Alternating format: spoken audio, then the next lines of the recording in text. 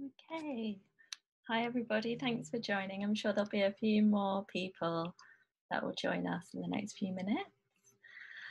But I think we'll get started. So, yeah, thank you and welcome to this online event called Collective and Interdependent Approaches to Art Making.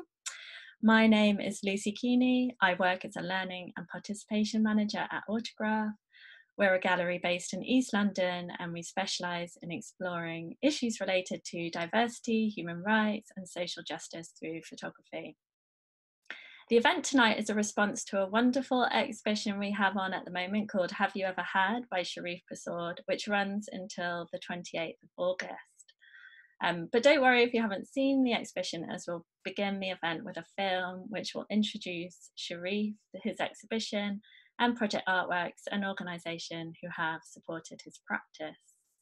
So our panellists tonight are Sonia Bouet, who's a multi-form neurodivergent artist, writer and consultant, Tim Corrigan, artist and creative director of Project Artworks, Anna Farley, autistic artist, socially engaged practitioner and founder of Autography, hosted by PhotoFusion. And she's joined by her home support tonight, who is Helen Farley. And we've also got Thompson Hall, resident artist at Action Spaces Cockpit Art Studios. So the conversation is going to be chaired by my colleague Ali Issa, who is also a Learning and Participation Manager at Autograph. And the event is going to last around an hour and a half and we'll be finishing by 8 o'clock. If you have any questions, please do go ahead and put them in the chat and we can put those to our panelists in the last part of the event. So let's begin now with our video. And just in case you don't know, when people are sharing their screens, if you choose side-by-side mode, you'll still be able to see the panelists and our BSL interpreters. So I'm just going to say goodbye now, and we really hope you enjoy the event this evening. Thank you very much.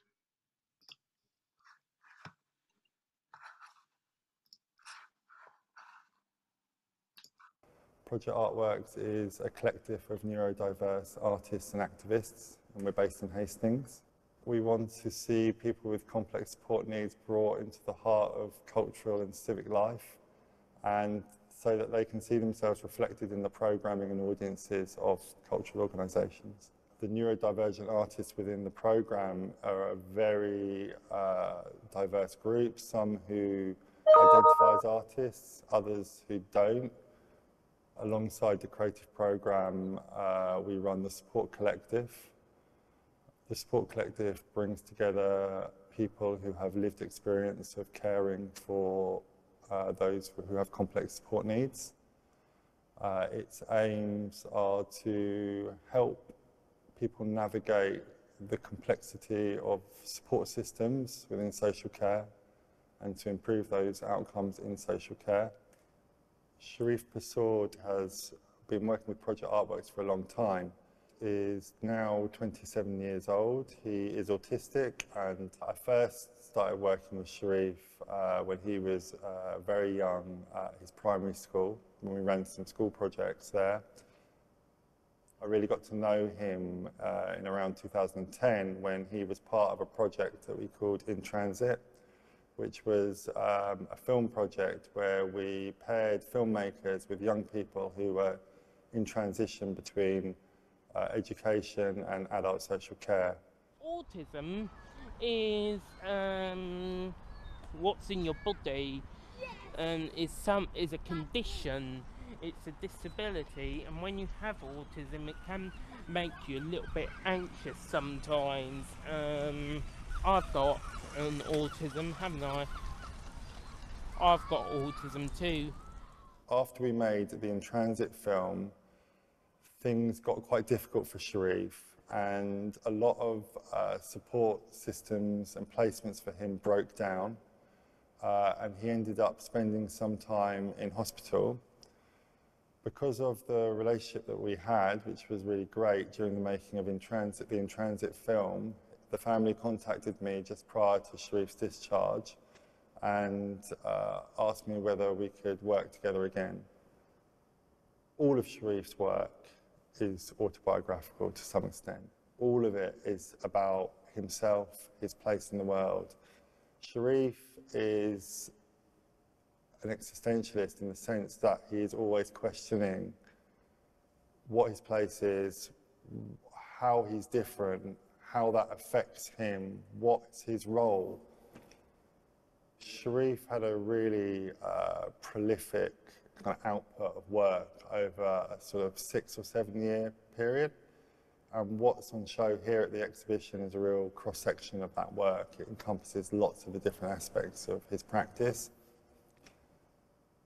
So there's drawings, and that's really Sharif's instinctive art-making process, one that actually is functional for him because it's a way of reflecting and understanding the past and also thinking about the future and always kind of balancing negative things with positive things. So it was a process that he sort of underwent.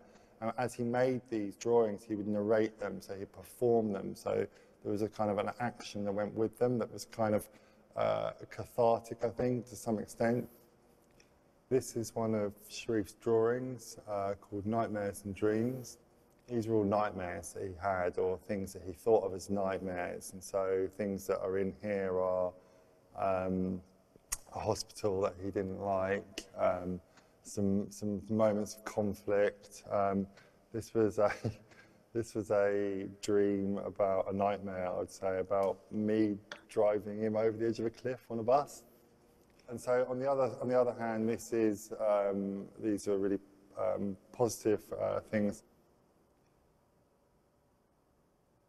He dreamt that we were going on holiday to America together, and this was the woman at the baggage area, and she cleared her throat, and that was exciting for him. This is the Holby City Cast Ensemble. Sharif is really interested in the body, medical issues, hospitals, and so Holby City is a big part of his life, and unfortunately it's just ended, I think, after about 30 years. At the time, Sharif was very anxious, and this was a way of sort of slowing down and doing something really methodical and meaningful for him, but also sort of a distraction from his anxiety. So the painting, which is amazing as a sort of work of art, also had this sort of function, which was about his well-being, and that was the process. My role has always just been to sort of stand back and admire, but also just to be there to sort of support Sharif and to collaborate in small ways, you know. So the film, The Mask, was obviously a collaborative process, but one that he always led on. And actually, because Sharif has a director and writer credit on the film, we have to measure that in a different way for someone like Sharif. How does Sharif write that film? Well, how he wrote that film was that he performed the entire script in a single monologue in a recording studio. He didn't write it down, but he just said it in one go. He's really honest about the way that he makes work, what he talks about, and I think that, you know, it made me realise sort of how afraid I was in terms of what I make, because we're always kind of considering what someone thinks of the work or how we're going to be judged by it. And Sharif is completely fearless in the sense that he just doesn't consider that. Sharif operates from a what I need perspective, and his work is a way of understanding his life. You know, that's what's really exciting about it, that it sort of reflects this truth of his life.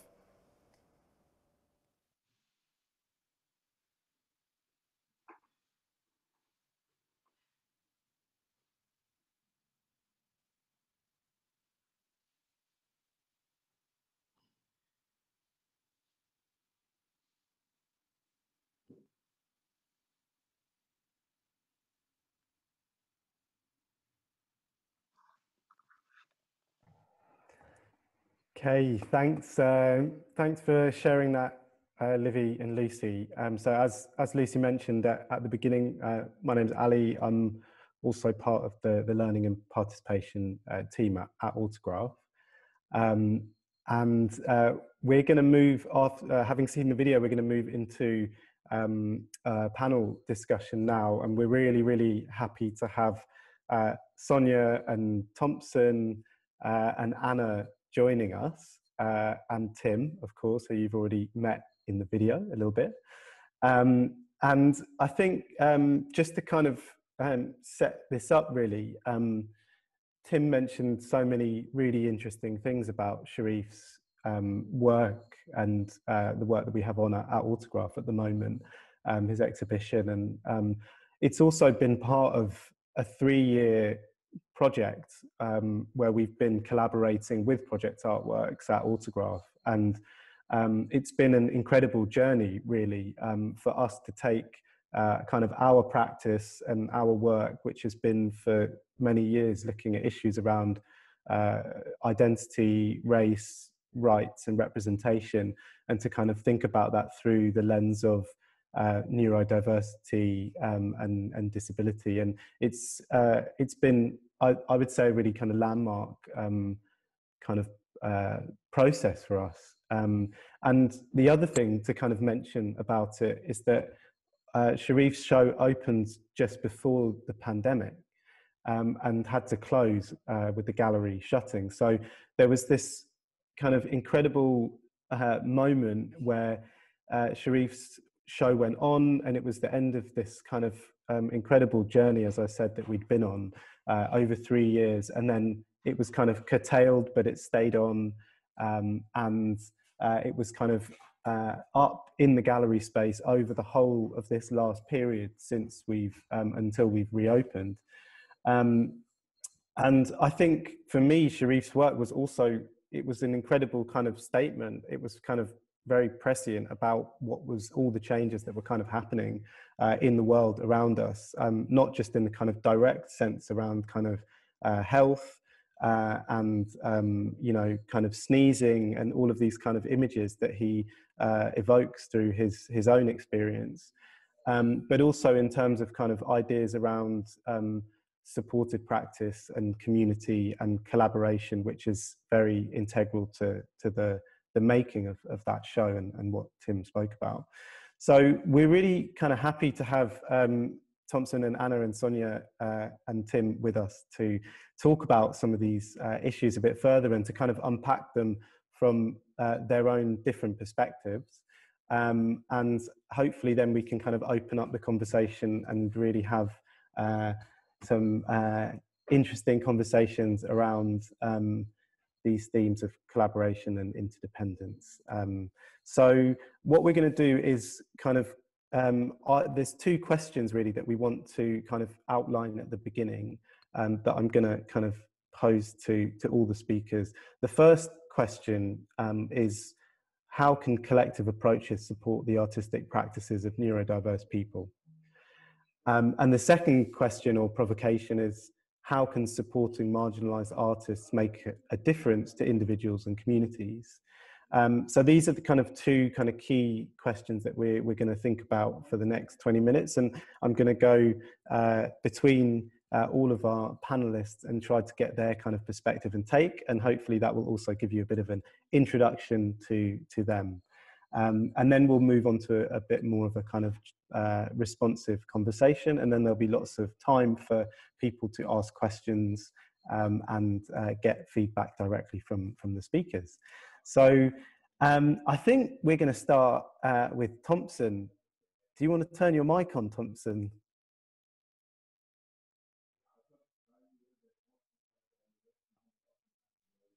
Yeah, right. Hi, Thompson. Hello. How are you doing? Okay. Good, good. So me and Thompson we go way back, don't we? Yeah. Don't I know it? Thompson, you're an artist and you work with Action Space. Yeah. And I thought maybe just some people in the audience might not know anything about Action Space. So I thought it might be, we could just start actually by you just telling us a little bit about Action Space and who they are and what you do with them. Yeah, well, Action Space is an art project based in London that works with artists with learning disabilities. They have various projects all over London, And the one I go to is the one in central London, which I've been at for the last 20 odd years now.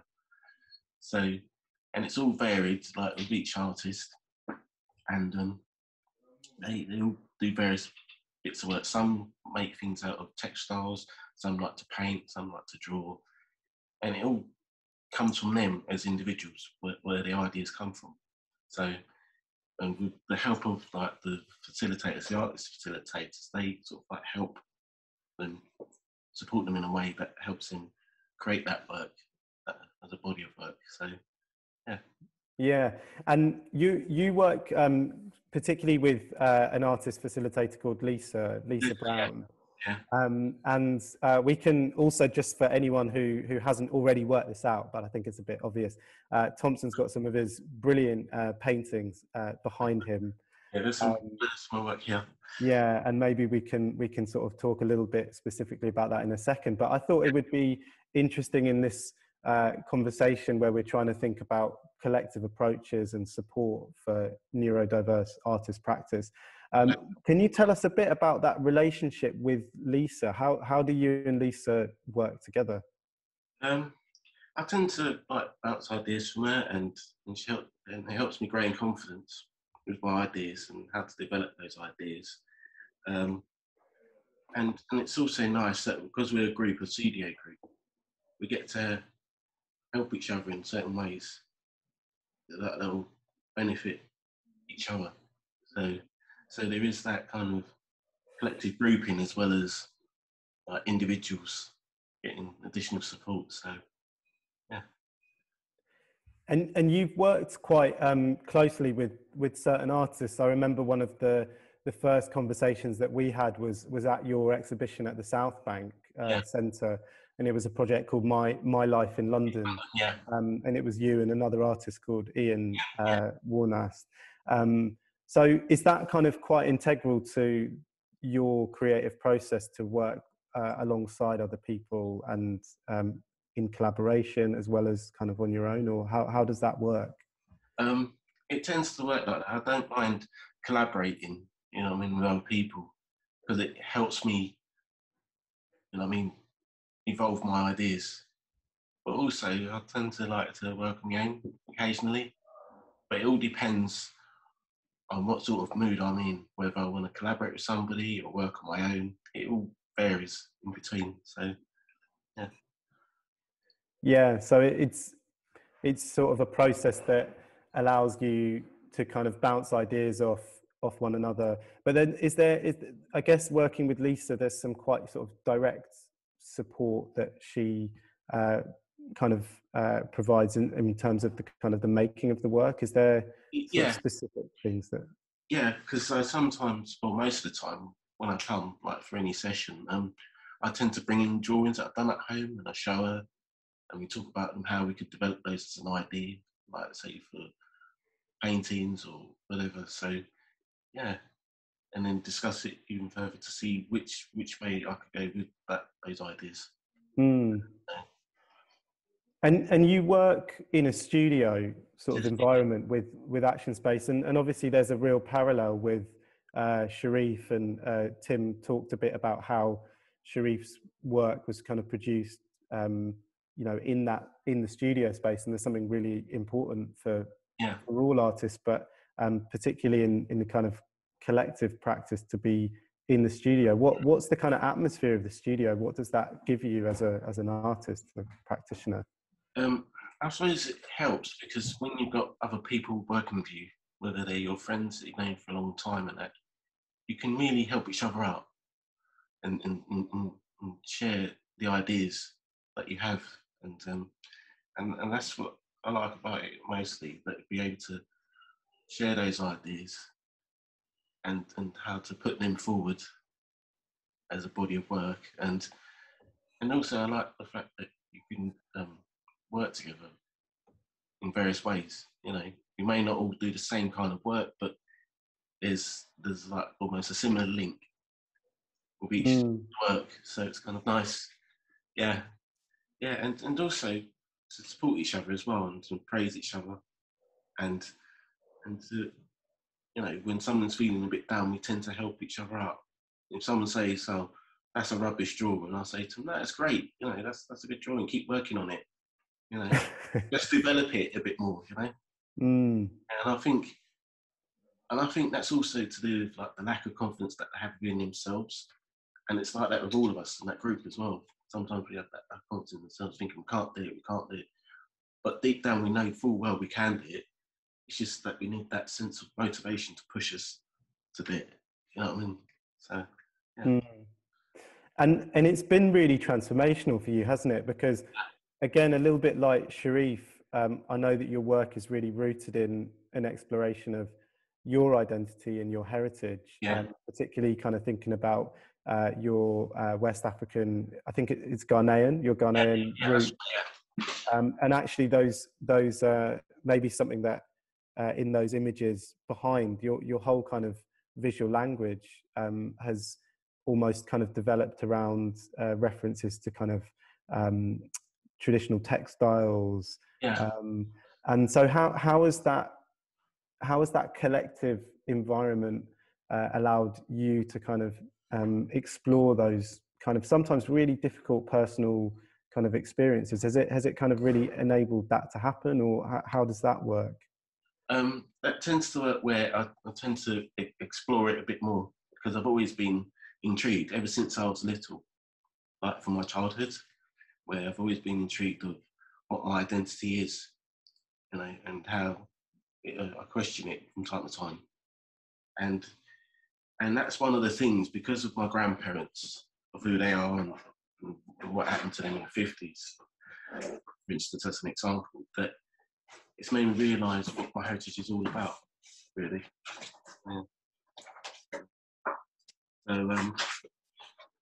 So yes, I've been doing lots of drawings. Yeah, which I've got some examples here. Oh yeah, show us. Which these working on, and this is all about my family heritage, what I just mentioned just a moment ago, and about my grandparents, which. Can you bring them a bit closer to the camera, Thompson? There we go.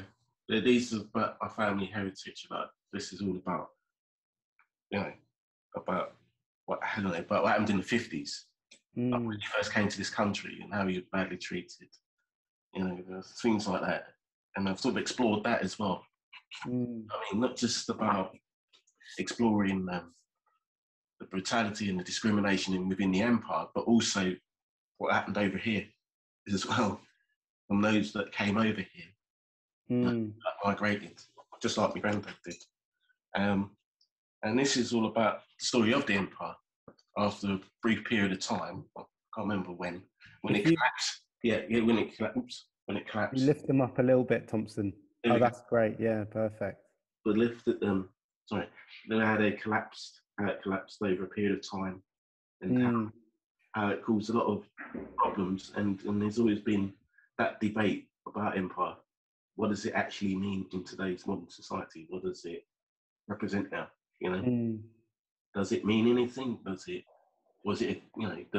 raise questions about whether it was a force of good or a force of bad? You know what I mean? Which I suppose is a question that will split opinion, but you know, this is like the drawing that talks about that in a way. Yeah, it's really, really interesting and really nice to hear about how you know, you've been able to kind of begin to unpack and deal with these really kind of complex, sensitive and kind of personal issues. We're going to come back, Thompson, I'm sure we'll be able to touch on these themes a bit more, but I wanted to move on to Sonia. Okay. So thanks, Thompson. And I'm just going to invite Sonia to kind of turn your mic on and give us your perspective on these two questions and provocations, really, around collective approaches and supporting the artistic practices of neurodiverse people and the difference that makes to individuals and communities. Thank you, Ali, and it's brilliant to be here. Thank you for inviting me to be on this amazing panel. And I was also lucky enough to write a piece about Sharif's wonderful exhibition, so I felt really involved in that, then that's been wonderful. So I'm very excited to be here. And I've done a kind of classic autistic thing, really, because I've sort of taken my brief very seriously. And I've written a little piece for each question. So forgive me for reading out from a sheet of paper, but I need a script to read from. And I'm going to ask Livy to put some links up as well, just that there are some visuals for people to look at, because it can be quite heavy going when people just read off sheets of paper. So anyway, I think, thank you for asking these questions. I think they're both really deep and very complex, and it's sort of really got my mind going the last couple of days just thinking about them. I'm going to try and deal with them in order, but as you said earlier, Ali, they overlap really, and it's quite hard to unpick and untangle all of the issues involved, and obviously can't do it in 5 minutes. But I would like to talk mainly for the first question about the importance of language. So Livy, if you could put a link to my 2019 Nuno project for people to click on and have a look at. That gives more details about my approach and my research findings about working across neurological types to level the playing field and create a project for 2 different artistic networks. I think that when we work collectively across neurological types, we can open up a dialogue, and we can also challenge hidden assumptions. Collaborating allows us to consider what any artist might need to support their practice, and how we can level up when we need something different from the currently assumed norm, because we're all dependent on support in one way or another, but this is rarely acknowledged in the arts.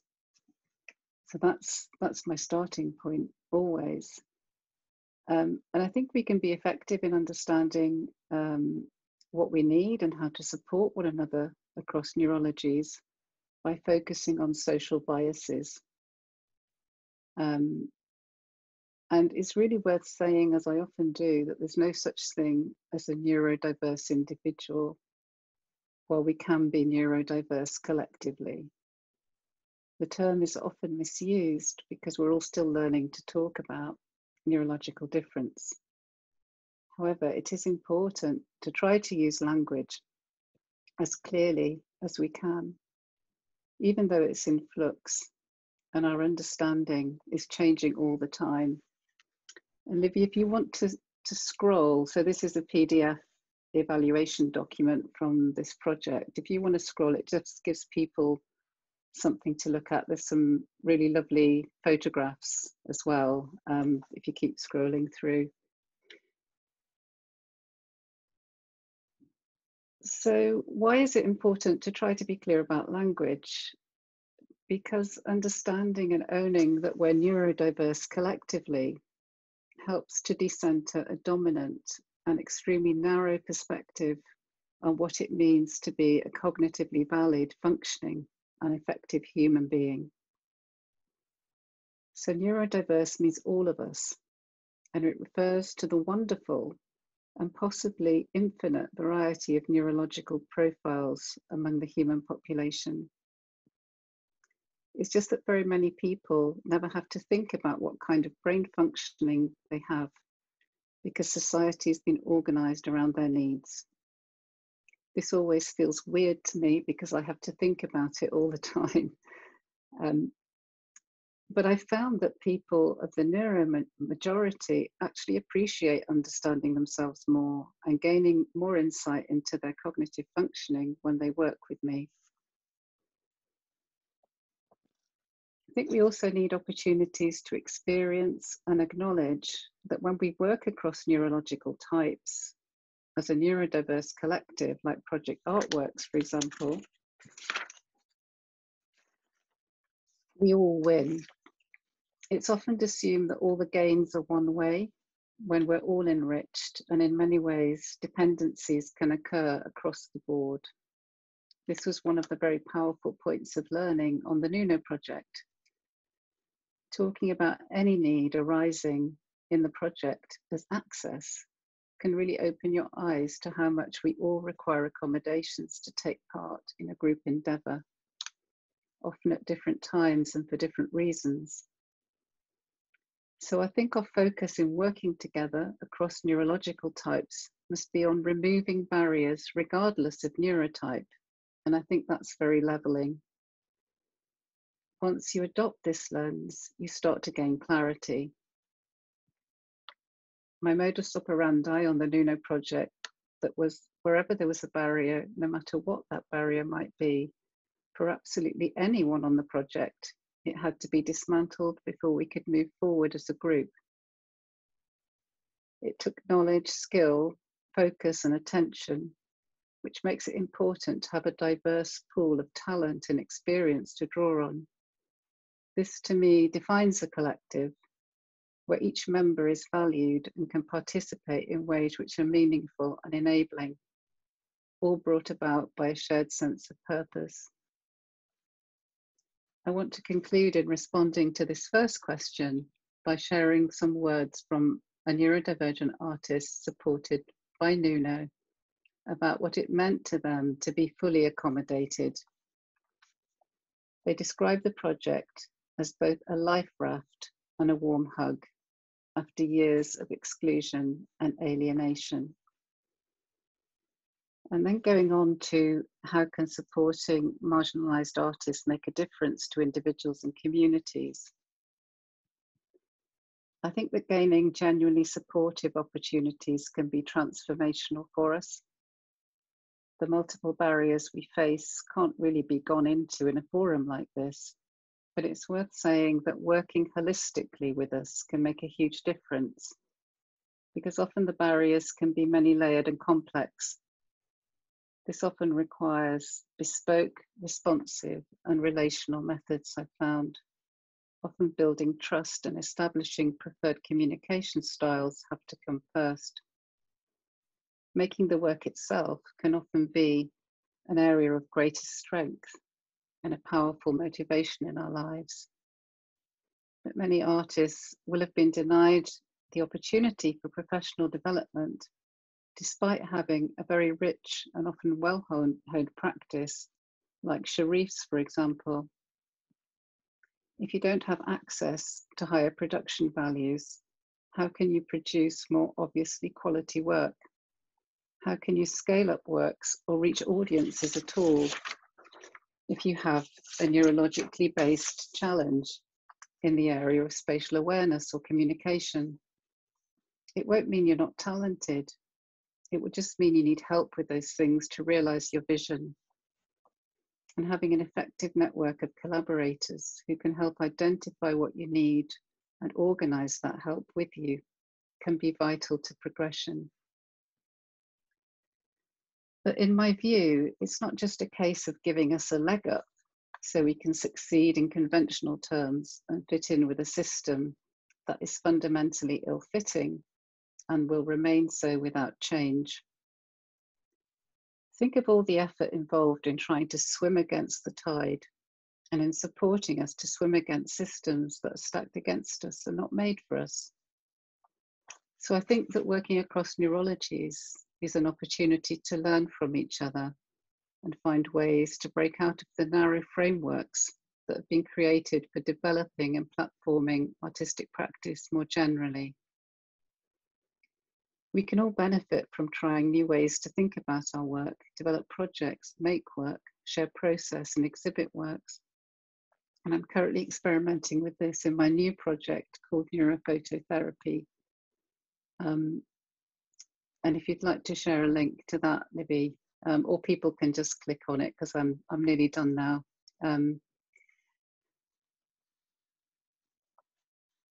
I think we need new templates for what constitutes practice if we're going to learn to value and understand works beyond a narrow spectrum of lived experience. I think this will need to involve a greater emphasis on the value of the creative process and creating opportunities for genuine neurodiverse collaboration in all areas of the arts. And I think this can only serve to enrich us all.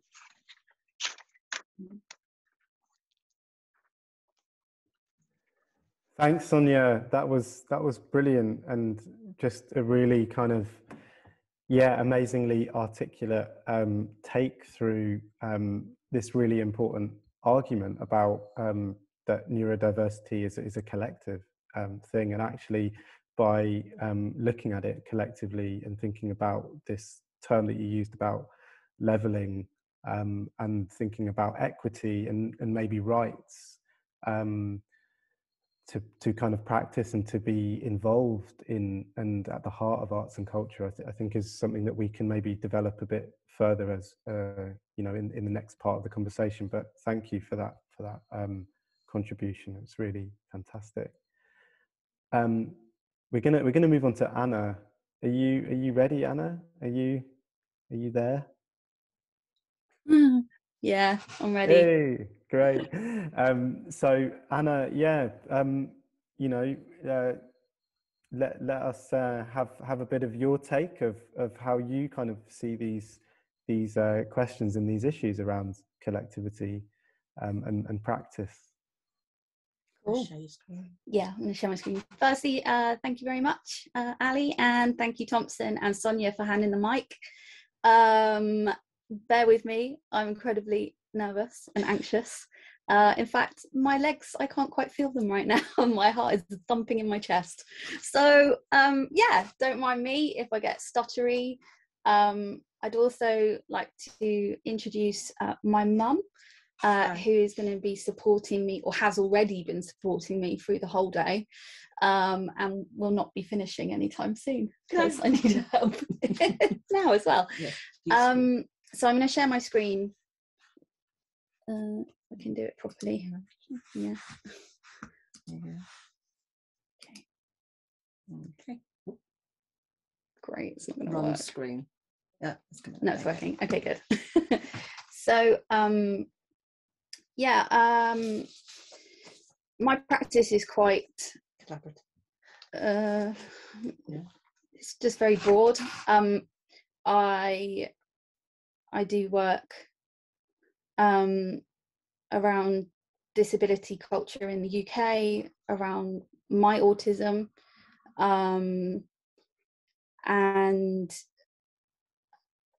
I also am a project manager, facilitator, and I was the founder of the Autography project, which is currently hosted at Photo Fusion in Brixton, but not IRL because obviously COVID.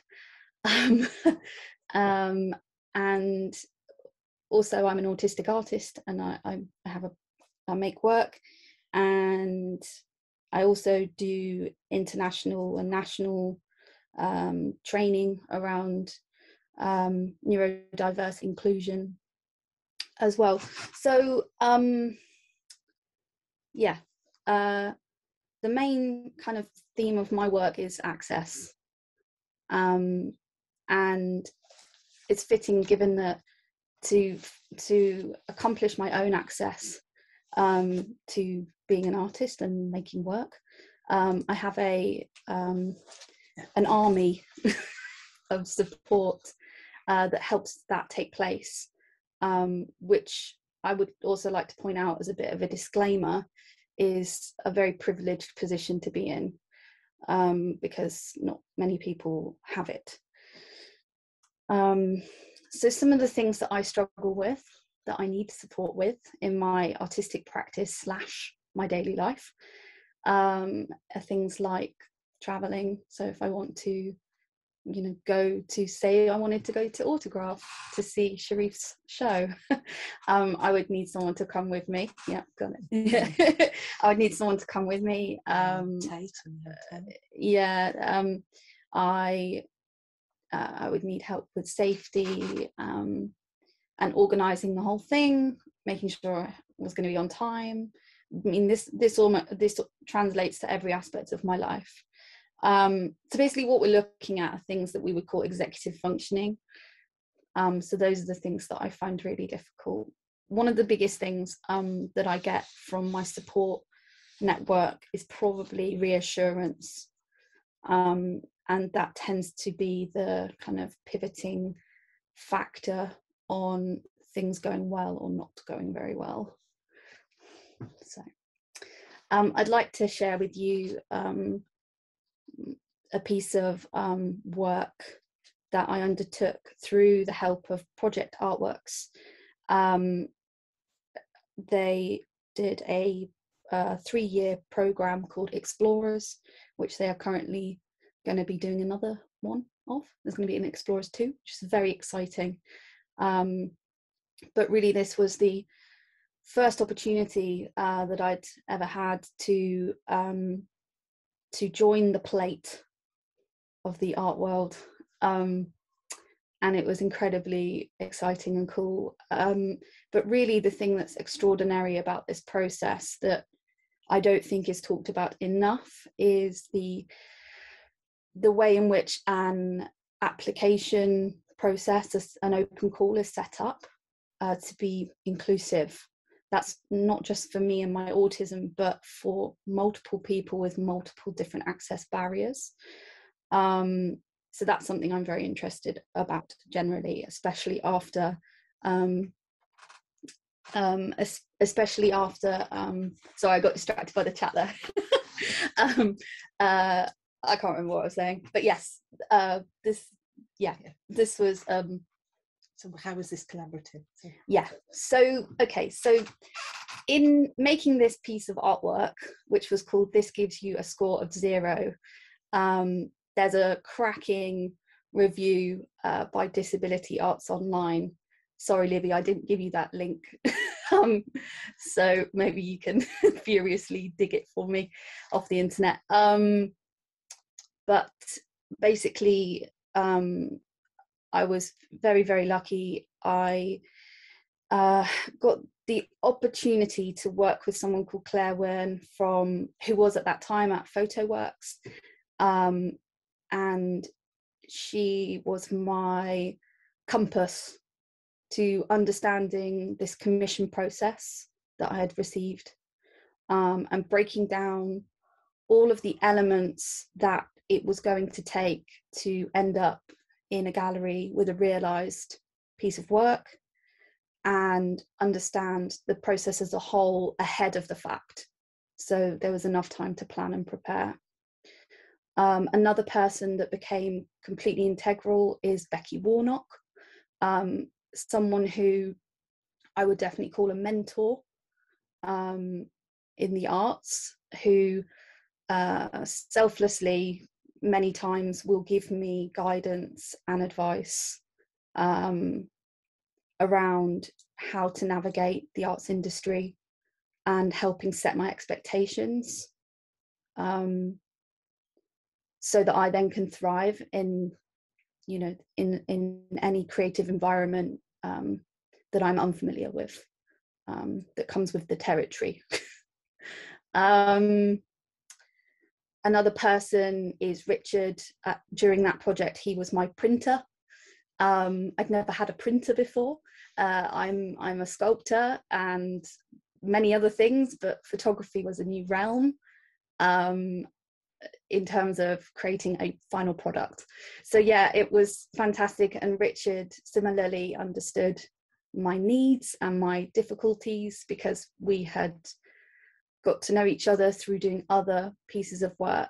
And that really was, again, very important when it came to him understanding the best way for me to communicate my needs and how I wanted the work to look. Another person who was incredibly important, dare I say the word, access to work.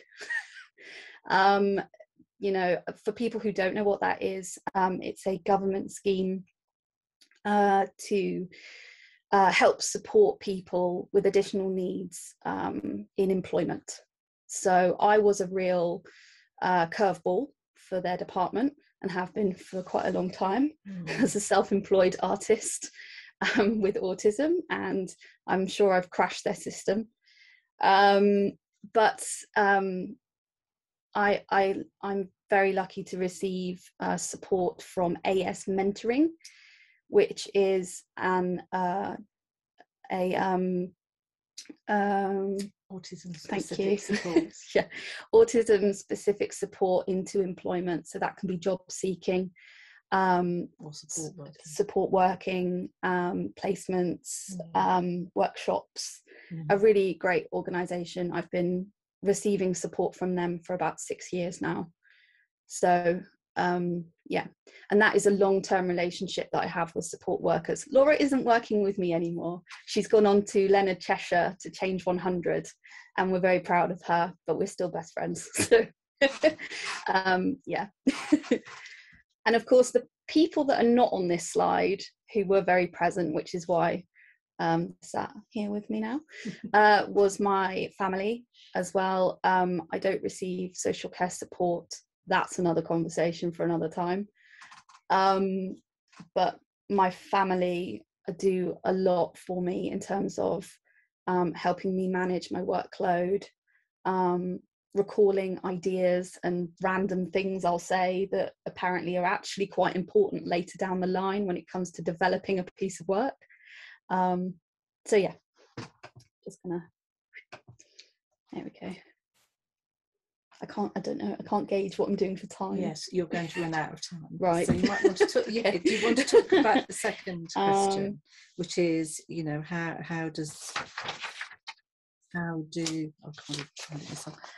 can supporting marginalised artists, how can supporting someone like you make a difference to the individuals you have in your, yeah? So I also deliver, just move forward. So the autography project, which I founded in 2016 with support from the incredible Lizzie King, who's no longer there, but and the big lottery fund. And the big lottery fund, yeah. We did. What is it? It's a project for adults who are over 18 and identify as having autism or an autism spectrum condition. And we use visual art to make visual communication and to express ourselves and explore our autistic identities together, because the stigma and self-stigma is rife. So yeah, this translated, no, this was amazingly delivered in the form of an online Zoom project at the beginning of this year, from doing an emergency appeal for funds to do a C19 project, because yeah, you're already dealing with a community struggling with isolation, and then when you know, layer COVID on top of that, I'm sure I don't really need to go into too much detail about how that could be really dangerous, but yeah.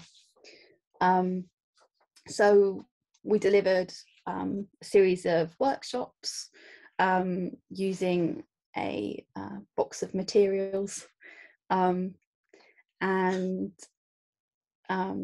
it turned out that the project was not only a lifeline as described by 4 of the 5 participants, but also for me it became something which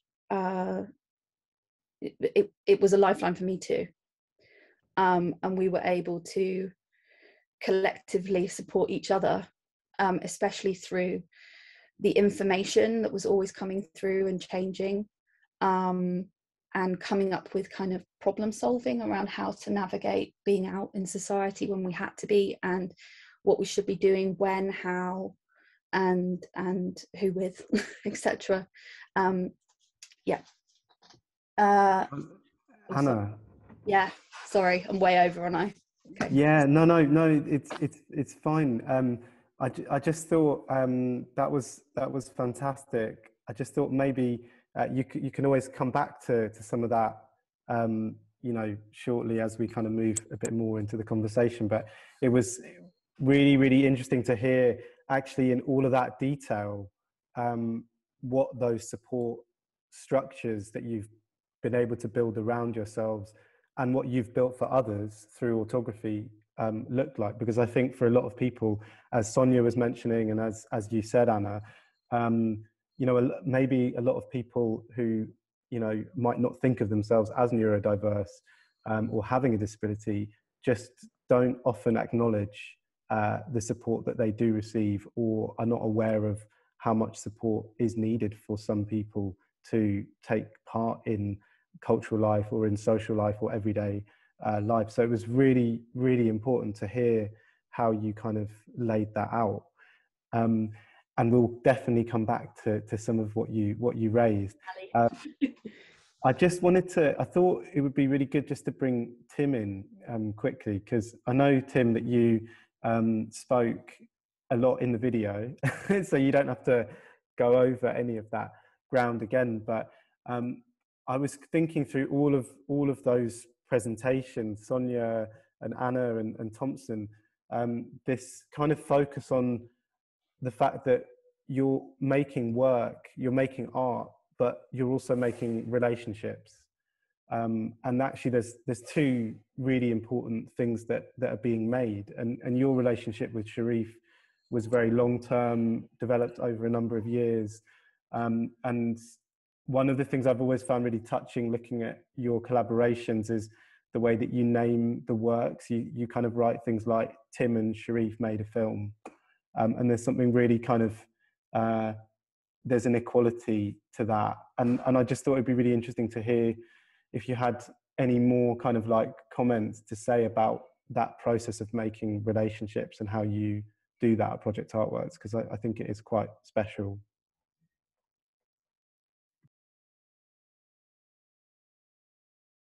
You're on mute, Tim.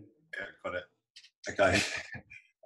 Thanks, everyone. That was really interesting to hear. I feel like a bit of a tourist now talking, but yeah, like you say, Ali, the work is all about relationships, and because at Project Artworks, through the Creative Programme and through the Support Collective, we work with lots of people who don't necessarily self-advocate or identify as artists. So the work is all about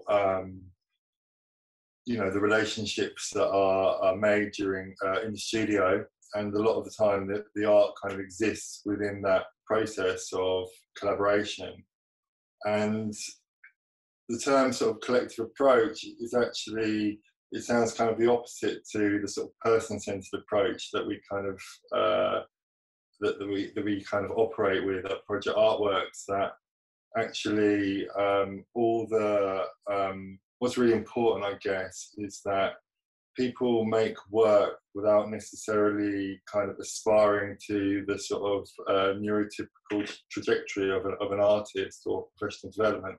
So the work has lots of other kind of functions, I guess, and I think that the collaborations between some of the artists, makers that come and work here alongside the facilitating artists is like really crucial. And actually the work kind of exists in these conversations that are formed through the creation of work, and actually doesn't really exist outside of that. And what's left from that is this kind of trace of an experience.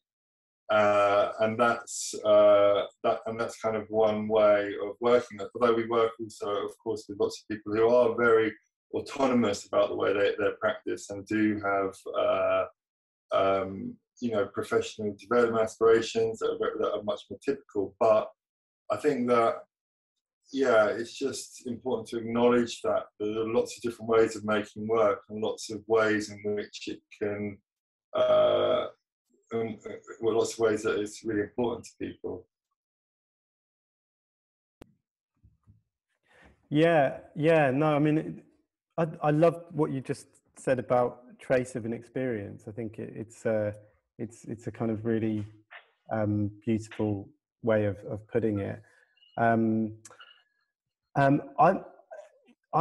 don't want to kind of monopolize this. So Sonia, Anna, and Thompson, if there are things that kind of have been sparked off as you've been listening to other presentations, what Tim just said, if you wanted to build on that, do kind of let me know, and I can always kind of fill that. Sonia, you're waving your hand furiously, so please do just me.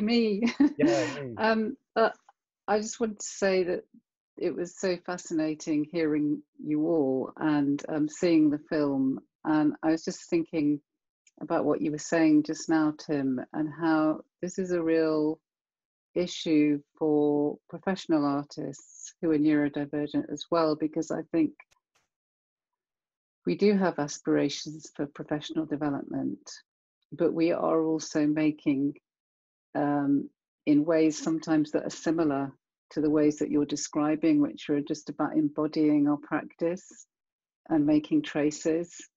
And that's actually one of the barriers we find, I think, because some of us are not speaking the same language around what it takes to climb this ladder, you know, to get opportunity. And so you need all this kind of professional jargon and the understanding about networking and all these things decoded for you by people who, you know, have the skill and the patience and the knowledge to do that for you. And I think it's just like a colossal endeavor, and it's something that I have been helped with in the past, which has helped my career progression. It's something that I've passed on to other artists who I've mentored.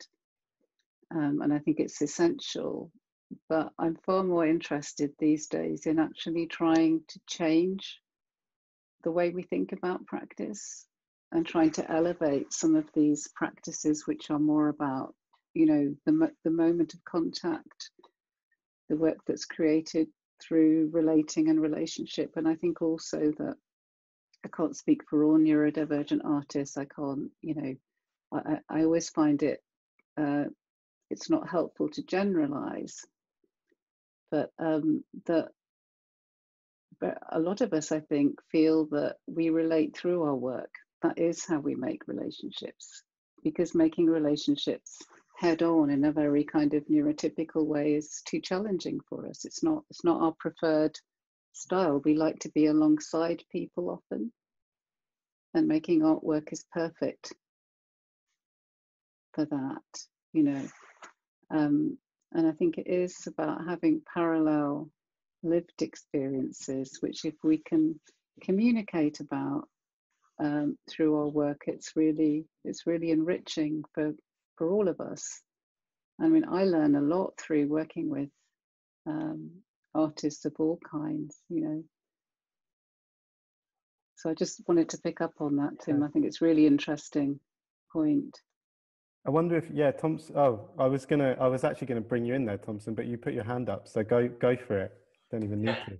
Yeah, I see what Sonia's saying, but there's another flip side to that as well, which has been overlooked, which is that it's also about a form of expression as well. And that's what most artists do anyway, don't they? They express themselves in so many ways that interprets what the world is like around them. And it's the same with any artist, whether they're disabled or not. It's the same kind of process that we all have as artists. And I think that's the most fundamental thing that we all have to try and look at, as well as any other aspect, you know, instead of it just being, well, this person's disabled, they're making work that's like this, and it's describing as this. But it's also, can be also like in a form of storytelling as well. Because don't forget, you know, artists, you know, they always used to say art is about telling stories. So it's kind of in that kind of sense as well. And I think those are the things that should be looked at, as well as all the other aspects. Yeah. Anna, go for it. I just wanted to ask a question to the other panelists, actually, and ask, because Thompson, what you just said is absolutely true, as what you said too, Sonia, is both true.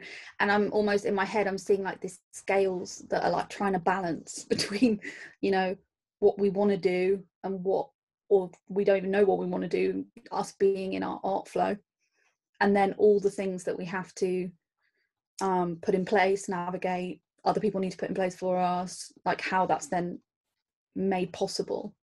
And I just wanted to ask you both, what's that scale look like for you both? You know, how out of balance, how much effort do you have to put into, you know, making yourself in a position that you can be an artist making art versus having to augmentate everything to enable you to do that? Well, for me personally, I can't talk for any other artists. I have to talk for myself here. But for me personally, I do it in a way that expresses how I look at the world and how it makes sense to me. And the only way I do that is by making it all visual. And that's the way to really understand the world. As we all know, the world is complicated, it's awkward, and we can't all understand it because it's always changing and evolving. And art is a way that you can use as a vehicle to understand those complexities within the world. And that's the most brilliant thing about being an artist, because you can understand it in that sense instead of getting into the nitty-gritty, the complexity of what life's about. And that's the best way to, I suppose, is a good way to describe it. So it's good to be able to make sense of it in that sense. So, yeah. Thompson, do you feel, and I guess others can respond to this as well, do you feel like the support kind of structure that you have of the studio, of Action Space, Lisa, do you feel like that's enables you to not have to think so much about support and about all the things that you can't do, and it allows you that space to just think about your self-expression or just make your work? Do you feel like yeah, I do feel that it's good to be able to be part of a studio where there is that support structure which enables me to develop and progress and evolve as an artist, as well as working with other people like my peers, for instance, you know. So there's a mixture of both, I'll say. So it's kind of, I think that's important for any project or any art project that anyone's part of, that they have that kind of structure within. Otherwise, it won't work. And I think the more we advocate that more out there, the more people get to understand and make sense of what we're all trying to say on that level. Yeah.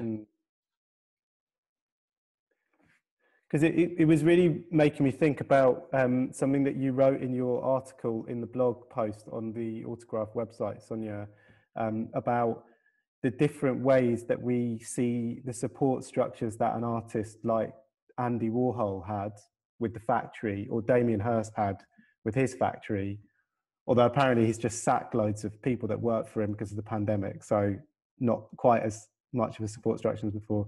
But the kind of different values that we attach to that kind of support, fabrication, which goes all the way back to the Renaissance, and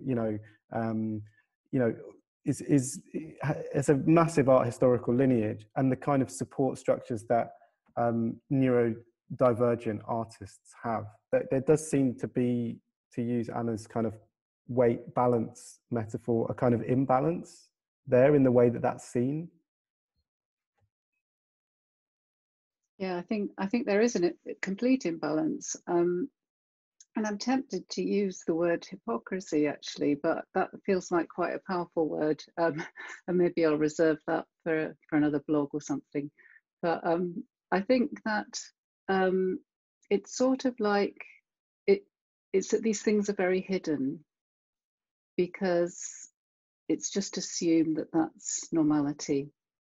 It's just assumed that because people very often don't have to think about it. You know, it's just part of their daily lives, that they'll just have those structures in place.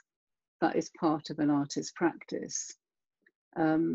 Whereas if you need something that's a bit outside of that norm, it starts to be seen as an accommodation, or that person needs a lot of support. You know, we've got to do something special for them. And I just think it's not very honest, really. And I think we do need to be more honest and more open about how much support is needed for a practice generally, and actually the pandemic has shown that for a lot of artists, you know, and I think it really has been a moment where we can maybe start to, you know, just consider some of these inequities and just how very hard it is for freelance artists, you know, generally. And I do think, Anna, about these scales, and for me, it's a constant battle. And I make gains and I make progress, and then I meet a challenge and I realize that my disability is never going to go away. That is my lived reality. And I just think it is very hard actually for freelance artists as well who are outside of supported studios, because you do have to negotiate access for work. Then you've got to, I think your access to work provision is brilliant, Anna, by the way. I have access to work too, yeah. And it is way more patchy. So I think I need some tips from you about. I'll hook you up. Okay. No promises. Like, you know, I think it's always, and it's hard, isn't it, for people who are not part of that UK disability culture, who know what access to work is and what a bun fight it is, and incredibly how, I mean, we talk about imbalances in terms of, I mean, I hate to say it, but it's a lottery. You know, every time you apply for access to work, you don't know who you're going to get to talk to. You don't know who you. Something quite traumatic happened with my access to work about 2 years ago, which was my support got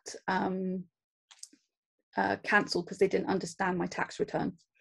So I went from having support every day to having none. And it was literally like someone had turned everything I'd carefully been, professional development wise, carefully been curating and placing on shelves and tweaking and perfecting, and, you know, it was almost like someone had literally just bopped the shelf and everything fell off and broke, and I had to repair it and put it all back on again. And that meant that I lost so much time of just being an artist and getting to just do what I wanted to do. And that was coming from, you know, this provision, which is part of a systemic, you know, way of leveling the playing field. And it completely, it blew my playing field up. So yeah, but also I wanted to just also say, in response to what you were saying, Thompson, about, you know, how integral your studio experience is, and having that sense of community and support. And, you know, that's still something that I'm desperately seeking. And, you know, I think that it is hard, like, especially because of COVID, I'm now living up in the north, just outside of Hull. So now trying to rebuild my awareness of services, where those things are, how to access them. And yeah, but I think it's very important having a supportive studio and workspace environment where you can connect with people who are going through similar experiences of the need for a collective approach. Tim, I think you put your hand up there, didn't you? I just wanted to say that I love your motivation behind the way you make work, Thompson, and the sort of purity of that, and that's just amazing. And actually, you know, we work at Project Artworks, we work with individuals, but we also work with all the systems of support around that individual, because the idea is actually to create an environment where we can kind of reverse that power dynamic. And that happens like all the time, actually, in the studio practice, within the community of Project Artworks, which it is. that kind of reversal of that power dynamic of support. And I just think about when we went to Scotland to make the film Illuminating the Wilderness, where we went with 6 individuals from neurodivergent artists from the creative program here, their families, support teams, filmmakers, artists. And actually, when we were there, we were kind of living as this sort of itinerant kind of community. But what was really interesting was actually the people that needed the support were not the people who traditionally might be expected to. They were actually all of us, essentially. And there was a real sort of, and you know, so it's a two-way thing, actually, this idea of support. You know, it's not always something that's about kind of, you know, being given, and that's something that's really important to recognize, I think. And actually, in all the relationships we have with individuals that we work with, that is something that's really a really important place to get to and recognize. Yeah, I think it's such an important point, and I loved that in the film, Tim, when you talked about how kind of working with Sharif has kind of made you recognize things about yourself and your own experience and processes, and it takes us, you know, to that word in the title, interdependence, which, you know, I think is something that we can probably think about lots more and kind of unpack more. Sonia, I saw that you wanted to kind of come in and build on what Tim was saying. Yeah, I did. I just wanted to agree completely about the surprises that can come when you work across neurologies in who needs the most support in any given situation. And we had exactly the same situation. And actually, with the Nuno project, and actually people coming forward and talking about their needs in completely different ways because there was permission to do so. And I think that's the thing as well. I think actually culturally, maybe before the pandemic, post-pandemic, I think we're getting better at talking about need, emotional needs and vulnerabilities, and, you know, the need for support. I think that's improved massively. You know, you can now talk about mental health, for example, in all kinds of meetings, whereas in the past it just wouldn't have been possible. But I do think it's like a myth that, you know, for want of a better word, abled or neurotypical people do not have their own complexities and do not have, you know, real challenges sometimes.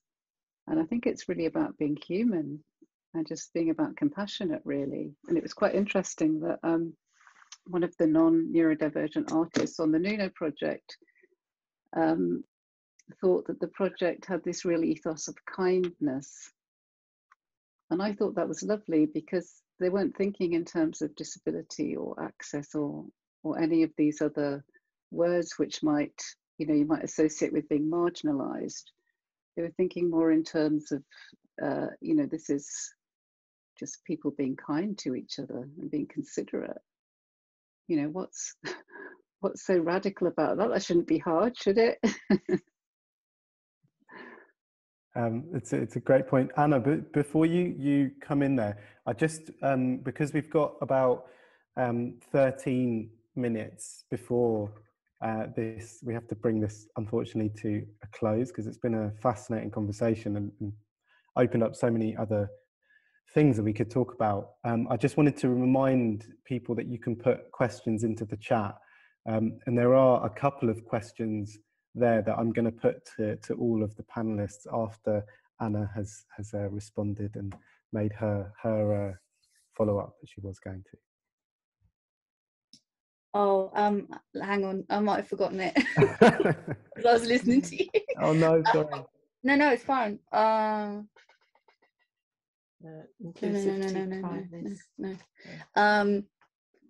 Yeah, Sonia, I just wanted to ask you a question about the Nuno project. As a fellow project manager, trying to build some sort of sustainable support for artists who have support needs. So I've been running the Autography C19 group past the end of our project finish because of the importance of it, and that is now unfunded and is just done on a voluntary basis. And you know, I just wanted to ask the question about the way in which these things are set up. So these amazing initiatives, they all require funding, and when the funding is gone, you know, that's yet another cliff edge that we're potentially, like, you know, part of. And I just, you know, I'm sure that everyone has a certain amount of experience with that, and you know, I think that's really hard as well in terms of creating these collective approaches to supporting people long term and what that takes, and then obviously but how that practically is possible as well. So that's, I've just added another question which probably wasn't very helpful. Well, no, I think it is, and the thing, it's actually really connected, I would say, to a question from Helen Robson, who's asked if there's any advice of how isolated neurodivergent artists like myself navigate through that gateway to find the support structures and networks within our own local community. So I guess your question on top of that, Anna, was kind of how do we deal with the cliff edges of when those support structures are withdrawn or kind of the rug is pulled out. So do any of there's been some things that have been posted in the chat with particular bits of advice, but just putting it to you as the panel, is there like one kind of top bit of advice that you might give to Helen? Or I'm happy to jump in and quickly talk about Anna's point as well. So I think that from my own experience, it's really important to try and find people who have similar challenges, and for that you need to be visible, which can be challenging because it can be very stigmatizing. So it's kind of all part of a process that seems to happen to a lot of us. I didn't know Anna existed, and then I was very excited to find Anna and realize that she was doing, you know, her own projects and was, you know, developing her skills as a project lead, as I was, and you know, creating projects around our own needs. And I remember in an email to me, Anna, when you first approached me, you said, I seem to create projects around my, you know, what I need, where the gaps are, what I discover is missing. And I see this as a pattern now all over the country, and it's probably global, of neurodivergent individuals having to organize at grassroots level. So my top piece of advice is try to find people like you, try to build community. You're getting some good advice about some of the places that you can look for people in your local area, which is great. And then, you know, it is possible to organize, but Anna's point about how hard it is to sustain that and how difficult current funding structures are in terms of making you go through a massive process each time you want to do a piece of work, you know, it isn't sustainable. So the Nuno project was a kind of two-part project. It's now in the archive. It's part of my portfolio of things that I've created and done. I'm in contact with all the artists. All the artists are thankfully thriving and doing really interesting things. And I still mentor some of them, but it's not funded. And if I were to take that on, it would be colossal, and I wouldn't be able to do all the other things that I need to do. So I'm actually my new project is actually developing a more remote model of self-support, creative self-support strategies for late diagnosed neurodivergent people, because I've realized that I just do not have the capacity. I am not an organization. I can't, I can't run a project that is supporting a whole bunch of other people without a team. I'd need to assemble a team. It's kind of like, it just gets to a point where it's really difficult. And so how does the sector support people like Anna and I to do what is really invaluable work? And that is something I would really like to ask. Just to add to that, the evidence is incredibly compelling.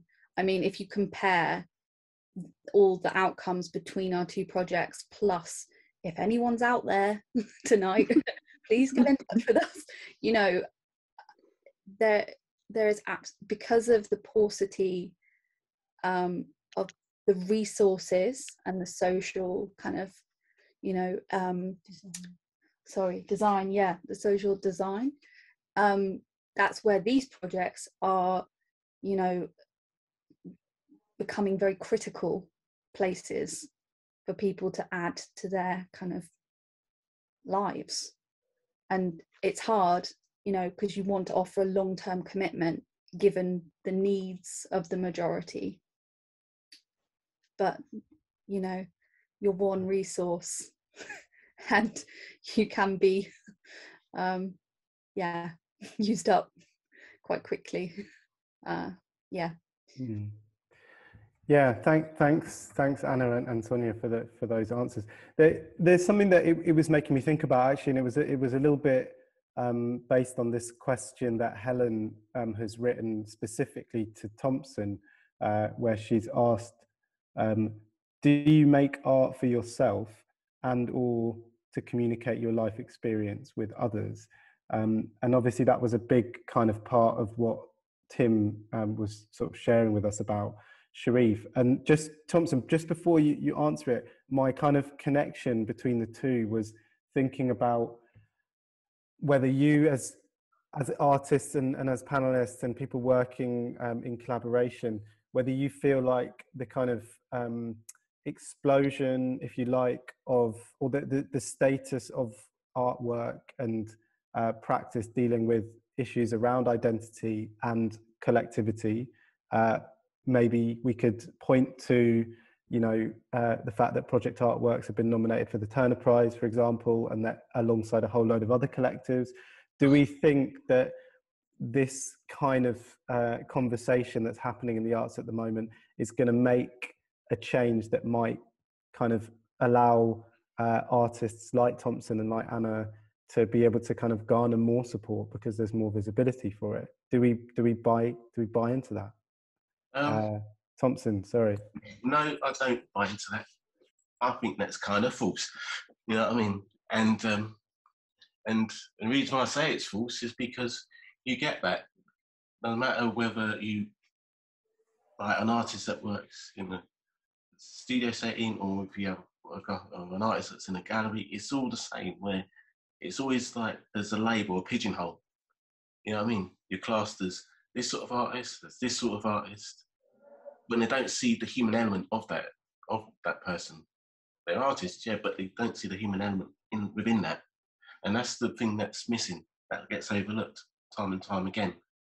And then maybe we should try and go back to that instead of just, you know what I mean, playing with the idea of this type of artist or this type of artist. Instead of labelling that person of the type of artist they are, why don't we go back to the human element of why they make the work? And why they explain the work, whether it's a personal story or what have you. So, you know what I mean? Yeah, Anna, you're desperate to come in there. I can feel you almost coming through the screen.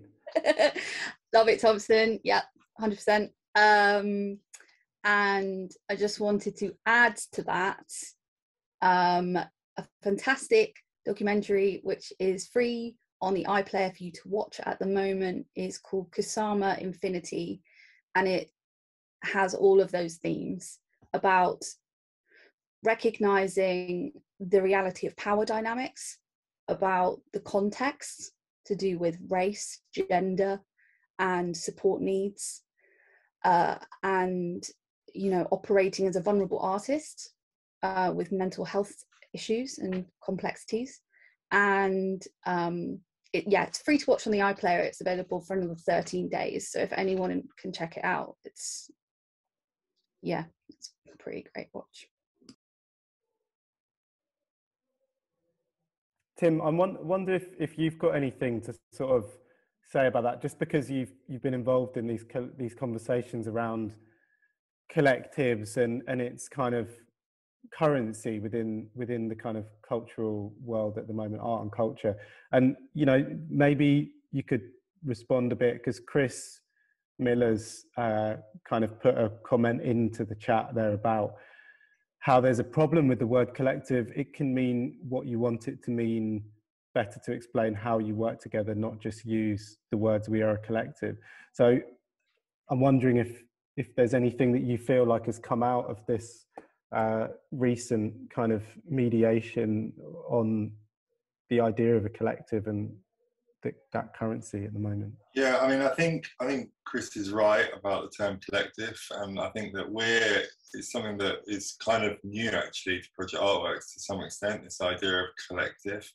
I think we're an organisation and a community, and I think the collective term just really reflects our, the importance of acknowledging the sort of the reversal of that sort of traditional power dynamic associated with kind of organisations like us. Like we are, we would see that everything we do is determined by the neurodivergent people and families that we work with.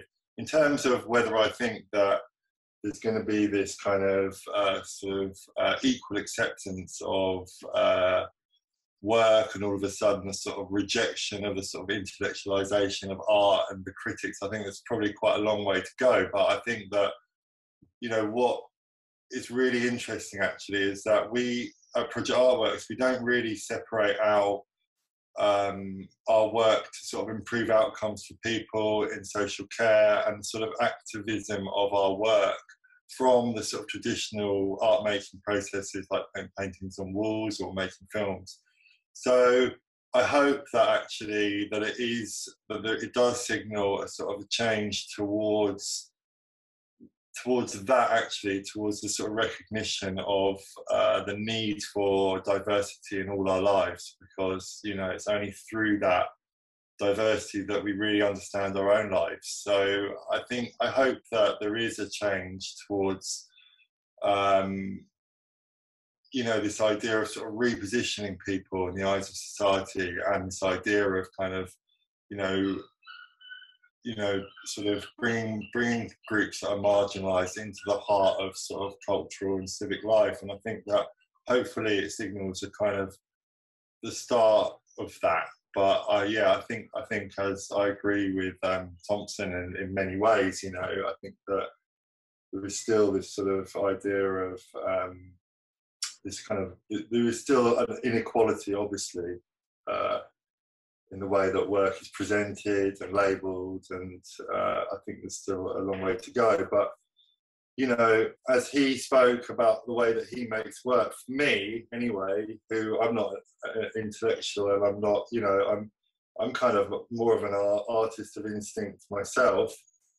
He sums it up for me what's really important about making work, and what I find really important about the way Sharif makes work, etc. It is this kind of honesty, this sort of reflection of truth, of experience, of life, of understanding. And I think that to me is what's really exciting. And I don't really I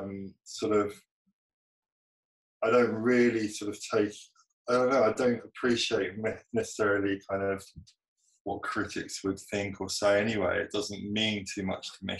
So that's my take. Yeah, and it's almost like we've come all the way back to 1948 and kind of Universal Declaration of Rights, and the idea of everyone having the right to freely participate in the cultural life of the community. And actually, we're still trying, and all of your work is still kind of a process of trying to actually make that a kind of lived reality. We have gone 3 minutes over, so I have to apologise to everyone in the audience.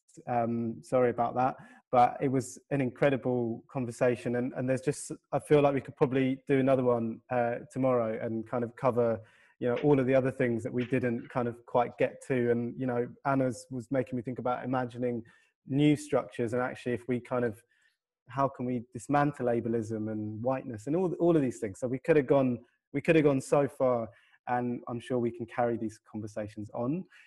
But just to kind of finish off, I'd just like to give a really big thanks to Sonia and Anna and Thompson and Tim for being on the panel, and Anna's mum, who has been ever present there, as well as Omoyele and Rebecca, who've been doing brilliant interpretation for us, which is really important for this conversation to kind of go as far and be as accessible as we can make it. So yeah, obviously this is the point at a Zoom kind of event where we can't all hear the beautiful ripple of applause, but we can just, hopefully everyone out there can just be doing some applause for you guys. Yeah, you've got everyone who hasn't seen Sharif's show, there's a bit more time before it comes down. It's a really great show, and I really recommend it if you are able to get to Autograph. We're based in Shoreditch, so if you can get to it, that would be fantastic. But yeah, I just want to bid everyone farewell and good night, and thanks so much for joining us, and see you soon. Cheers.